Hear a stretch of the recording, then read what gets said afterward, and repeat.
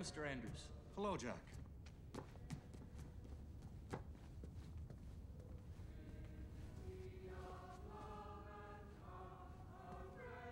Sir, I just need to talk to somebody for a second. You're not supposed to be in here. Speak to someone.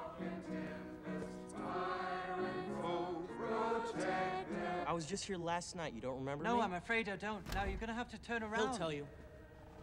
I just need to... Mr. Hockley and Mrs. DeWitt Bouquet continue to be appreciative of your assistance. They asked me to give you this in gratitude. I don't want your money, please.